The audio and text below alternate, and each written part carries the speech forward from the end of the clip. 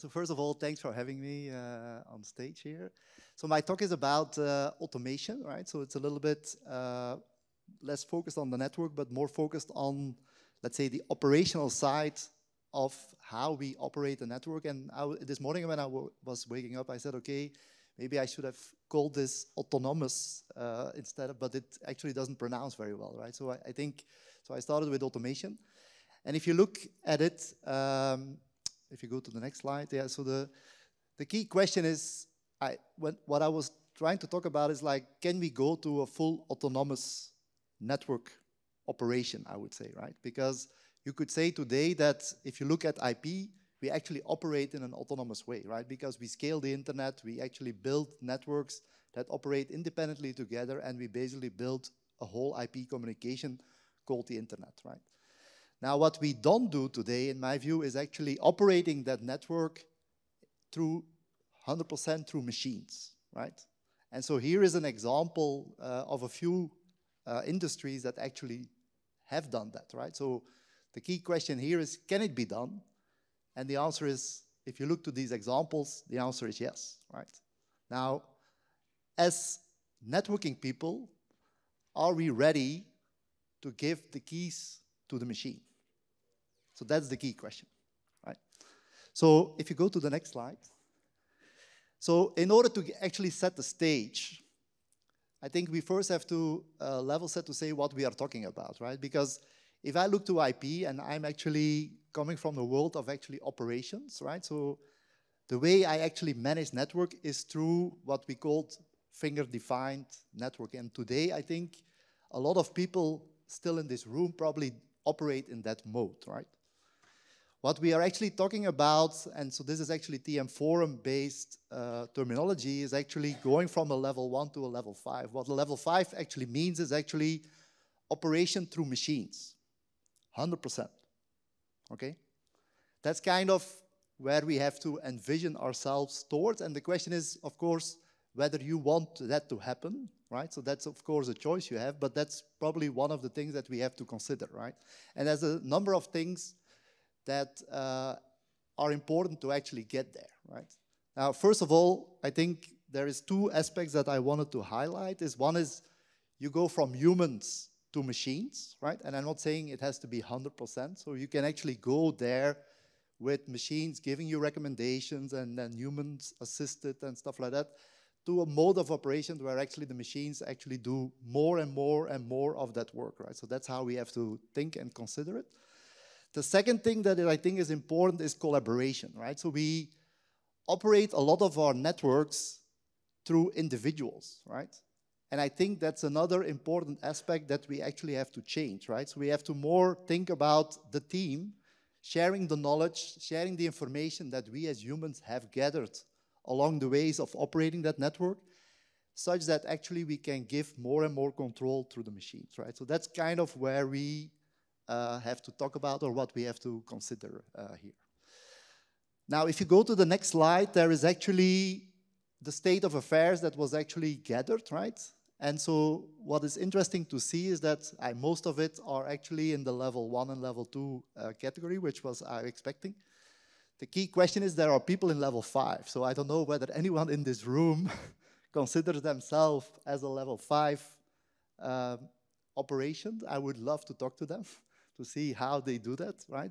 But that's actually, and I'm not sure whether we actually have to fully get there, right? But we have to think of a mode in which more and more machines are actually able to help us drive and operate the networks such that we can sit and relax and go to the conferences like here and actually have people do the job for us, right? So that would be an easy life for all of us. So now, why did we not go there? So the next couple of slides are actually talking a little bit, why did we not yet succeed, or why haven't we gotten there yet, right? And so I took 3 aspects that I would like to highlight. First of all, I think we did a stunning job to actually build the most autonomous and distributed network, right? Which is what I call the internet, right?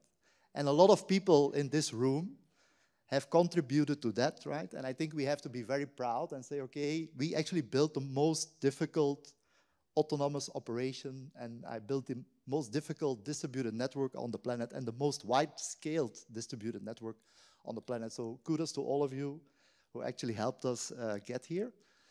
What I think we didn't do a good job of, and which is a representation of here on the right-hand side, is actually the operational aspect of things. So what I would say, if you go to IETF and we talk about SRv6 or microsits and stuff like that, there's lots of people excited in the room, lots of discussions, lots of debate. If we talk about Yang and operational aspects of our systems, there is a little bit less interest, right?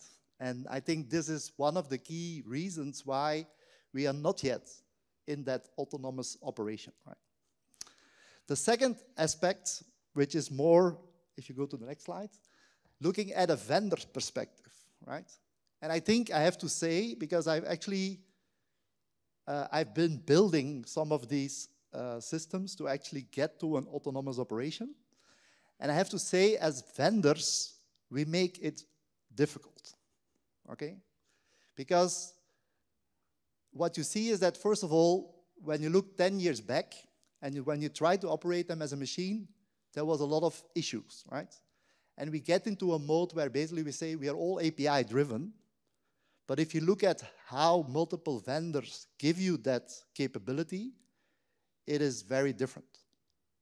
Secondly, I think we basically try to standardize upon Yang as our technology. And I have to say there is very few vendors on this, in this conference who actually deliver you 100% Yang compatible system. I'm not talking about a data model that is unified. I'm talking about every operation in the system that can be modeled or operated through a Yang-based system. I think there's very few vendors here. And it took us, by the way, a long time as well to get there, but we finally did it, right? But I have to say, if you do that across the board, that is not a given. And as a result, if you are a consumer of that system, that means that you actually have to do all kinds of things to get around these type of operations. And that basically constrains people to consume our systems in a way that we can operate through machines, right? If you go to the next slide, I think the next slide is then talking more from an, let's say, operator perspective. I think we have a few challenges, right? Because building that autonomous operation is different than building an autonomous or an internet-based system, right? So the skills that we need to do that is a bit different. The second reason, I think, is trust, right? Given the years of experience where people try to operate through machines and failed, and try to actually give away the keys to the kingdom to the machines, people don't have the full trust to actually give or do that, right? And then thirdly, I have to say is that if you ask me, when we talk about automation, I see this as we actually build a system, right? It's not like a few scripts that do something. We actually have to architect it in a mode that actually we build another system.